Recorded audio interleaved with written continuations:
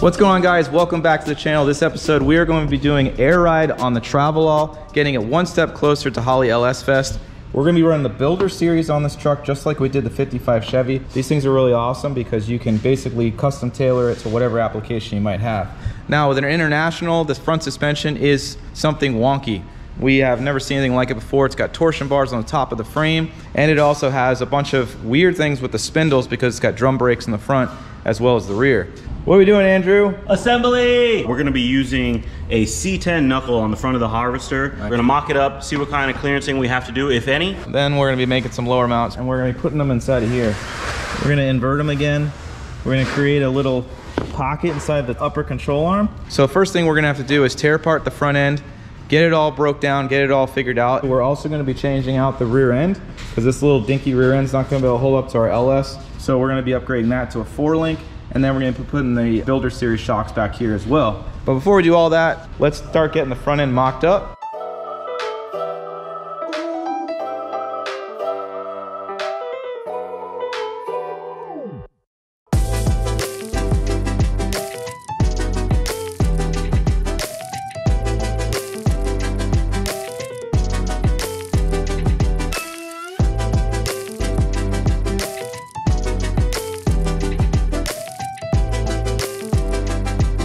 All right, so a little change of plan. Can't say I never make mistakes, but I definitely did. This setup is not gonna work. And some guys in the comment section probably already pointed that out at this point in the video. But as I put the shock on, I noticed when you air it up, it's just gonna push the upper control arm up. Yeah, my brain just didn't work. So what we're gonna do is we're going to do this the right way, which is we're going to fix the shock on the chassis on the top and then put the air shock on the lower control arm this time, not the upper. So what we're doing is we're marking out a clearance for the actual upper control arm, and Mikey already opened up this side, so the air shock now will be mounted here. We'll grab one of the Builder Series shocks right now. This one's already been compressed, and we are going to put it right in here, like so. And it lines up on the side of the control arm. So when it airs up, it's gonna push the lower control arm down and lift the vehicle. So round 2.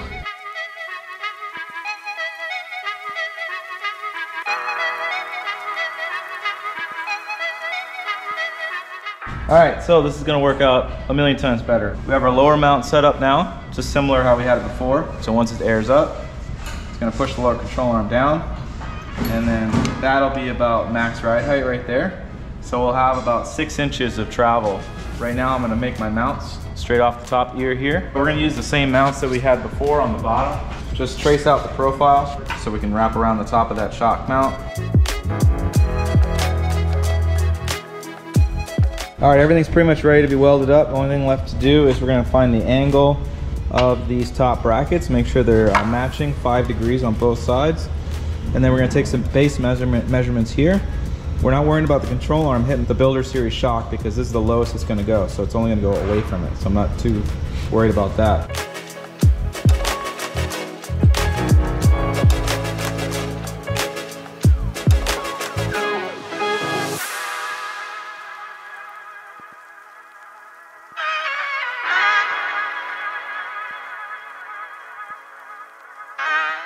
All right, so the front end is all set. We have our lower mount, our top mount, we have our brackets all welded in place. Let's see how it works.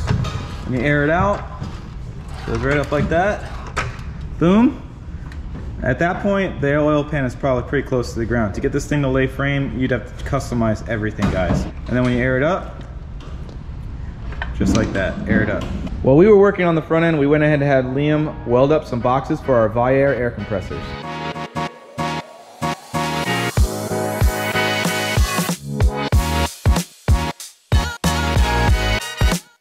All right, we made these boxes up. This is gonna be our box for one of our compressors. We have one more coming. I've already laid out all my holes where we need to go out with our power, feed line, and our filter on the side. This is our box for our air management. I've built up a little pedestal. I'm gonna cut some holes and install some grommets. I'm also gonna insulate with the Restomod sound barrier, eliminate some of the rattling. We don't like rattling, man. One down, one to go. We got our stainless steel Hardware holding the compressor down. Box is insulated. Oh, this thing's got some weight to it.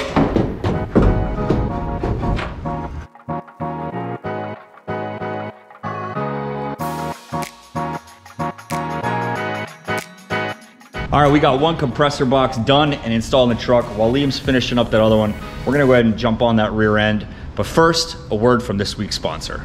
This video is sponsored by Vitoman. They sent us over this sweet X1 jump starter. You can jump start your car or your truck up to 50 times on a single charge and has a lifespan over 1,000 recharge cycles. It also has a built-in tire inflator, which gives you the ability to preset your max pressure values on a built-in LCD screen, so you can walk away while your tire is airing up without worrying about overinflating. And when you're not jump starting your dead battery or fixing your flat tire, you could use the portable power bank to charge your phone, tablet, camera, or any other small device. And even with all these features, they still manage to pack in a super bright LED with a strobe and SOS function with up to 36 hours of light at its max brightness. This little guy is super handy, and I always make sure to keep one in the truck because you never know when you might need to jump or air up your tire. If you want to check these guys out, I have a link in the description below so you could grab one of these Vitoman X1 jump boxes. Now let's get back to work on that Travelall and get the differential swapped out.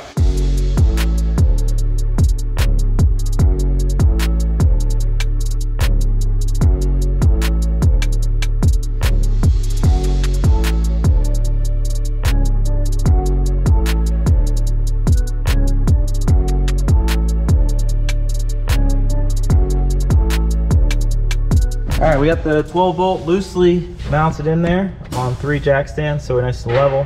Went ahead and cleaned up the axle tubes, got rid of the old leaf spring shackles that were originally on this rear end. What we're gonna do now is we're gonna slide the rear end forward. We're gonna put some rotors on there and wheels so we can simulate the actual track width and the ride of the truck before we start putting our 4-link in. We're gonna do a bunch of measuring, make sure our pinion angle is where we want it, and then we'll go ahead and start connecting the dots from the axle tube to the chassis.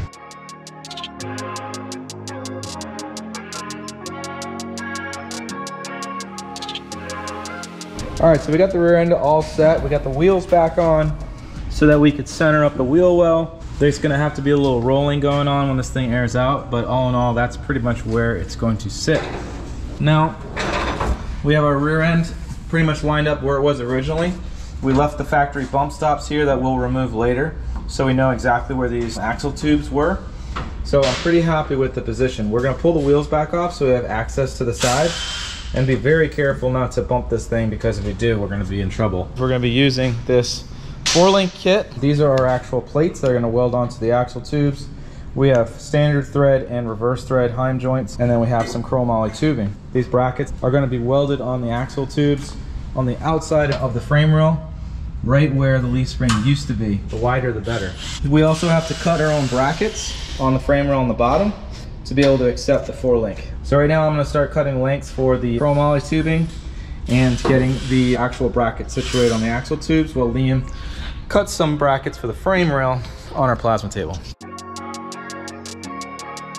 I have mocked up the bracket that we're gonna be putting on the chassis. I am using the heim joint so I can get the proper thickness. And a 1-inch plate for the backing right here. I'm gonna be lifting it up a little bit so I have a little bit of a space like that, so I can do a root pass and then a nice little cap pass.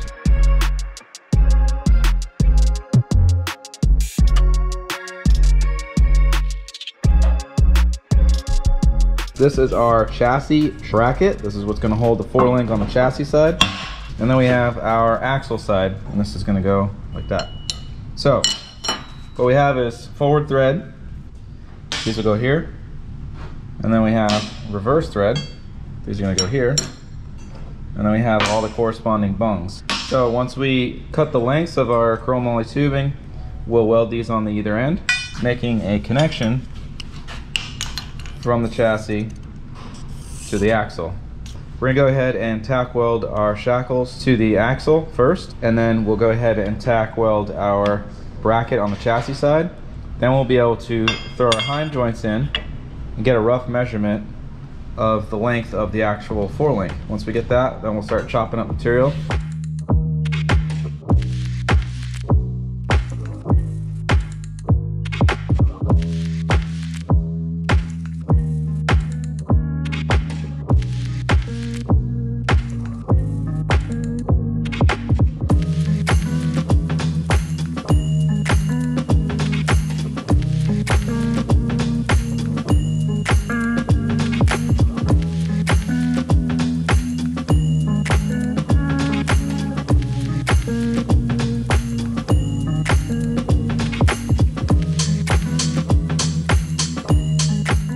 All right, we got our 4-link bars all welded up. This is chromoly, guys, so it's lightweight and it should serve our purpose just fine. We got our larger diameter on the bottom and a smaller diameter on the top. So we're gonna go ahead and throw them in the truck now, make sure everything's good, and then we'll final weld all the bracketry in the Travelall.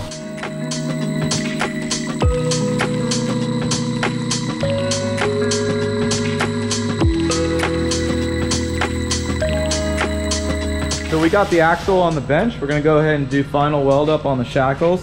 For whatever reason, the driver's side is off by a 1/2 inch, and we did a bunch of measurements and discovered that the actual frame rail are a 1/2 inch shifted over. So we had our 4-links on this side were nice and square, and our 4-link on this side was kicked out like that. So we went ahead and marked on the axle tube 1/2 inch over. So what I'm gonna go ahead and do is I'm gonna clean all this up, put a fresh mark on either one of these as much as I can, cut them loose. We'll bolt them back together with the correct spacing that we need, and then shift them over a 1/2 inch. Tack them up, and then do a final weld. And that should fix our issue.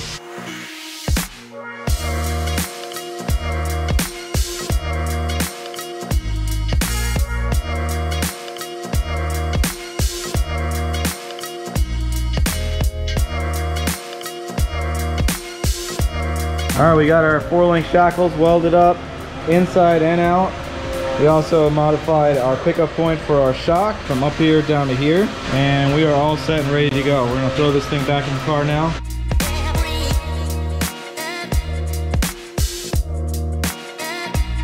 All right, so we got our Builder Series shocks installed. Our 4-link is all looking good. We got our new hardware. We got one last step we have to do, which is put a pitman arm in. So an arm's gonna weld from here down to the axle, and what that will do is it'll stop the rear end from swaying back and forth. And once that's all set, then the air ride system back here is pretty much done. All right, so as you guys could see from the time lapse, we went ahead and removed the bump stops, jacked it up as high as we could, and we noticed that it's just not low enough. So the tires right now are hitting in this inside lip. So we're gonna go ahead and trim that back a little bit so we can get the rear axle as high as we can go in the back, so that we can get it as low as we possibly can. We're not going to be doing a C-notch or something, anything crazy like that in this, but we do want to maximize the amount of low we can go. So we're going to go ahead and trim that up first. Then we're going to reinstall our shocks, and then our pins that hold the upper shock, we're actually going to move that on top of the frame rail as opposed to on the side. But first we got to cut this inner lip.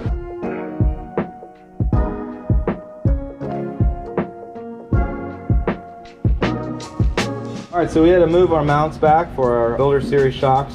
We got our ride height exactly where we want it based off of how low it's going to go when we air it out. What we're going to do now is we're going to pull these back out, final weld our rear shackle.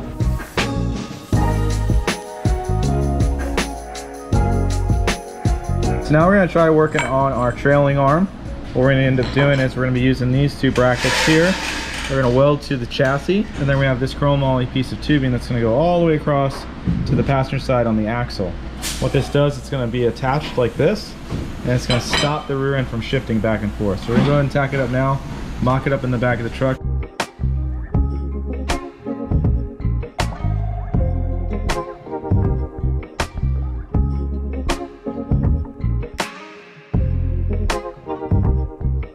All right, so it's time to put the front suspension back together on the Travelall. We've got our knuckles machined to fit our international ball joints. So we brought these over to JC, and he cut a new taper in here for these ball joints. These are a C10 knuckle from CPP, but we're retrofitting it to fit on the front of our international.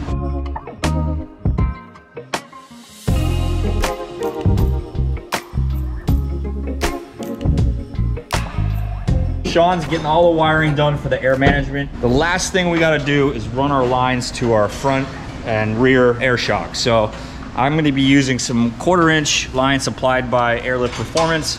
I already got my fittings right here, got my fitting here, and I got it already inside of the box up front or in the back. So now all I gotta do is attach all this 1/4 inch line on our frame rails from the front to the back, make it all tidy, and we're ready to go up and down, man. What do you think? And she's looking pretty good.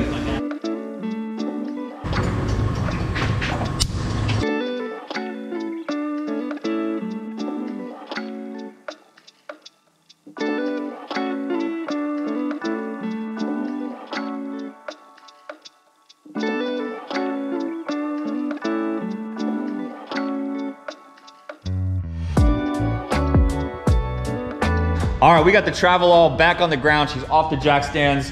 We got the front air suspension all dialed in. We got the rear fabrication done. Timmy did a nice 4-link setup. Our boy Sean's got the whole airlift management system all wired in. We got all of our lines plumbed to our compressors, to our air shocks. I think it's time to see this thing go up and down. What do you think, Timmy? I think so. Let's go. Let me plug in the battery real quick. Temporary battery setup. We don't have a battery tray yet. Fire up. Whoa! Got some sauce. Too much sauce. Oh yeah.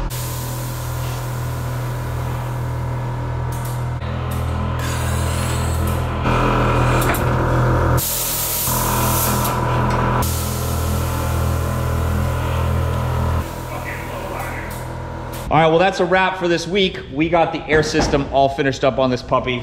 Next week, we're getting ready to drop in that 6.0 LS. We're gonna do all kinds of other goodies while the motor's out. And then also we're gonna start plumbing the brake lines and the fuel system while we have the engine out, and then we're gonna install it. And then, I mean, there's a lot of stuff to do, but that's what's gonna be happening next episode. What do we got, 3 weeks to LS Fest? About 3 weeks. So we gotta get this thing ready. We also, don't forget about the 350Z. We gotta get that thing ready for drifting. So Andrew's gonna get out there and compete with the rest of these hoonigans. Yeah, boy. And if this video gets 1,000 likes, he'll shave off his horrible, horrible mustache. Yeah. Wow. All right, anyways, that's a wrap, man. Thank you guys for watching. Thanks for subscribing. Make sure you don't miss out on next week's video. Subscribe, hit the notification bell. We'll see you next week. Peace.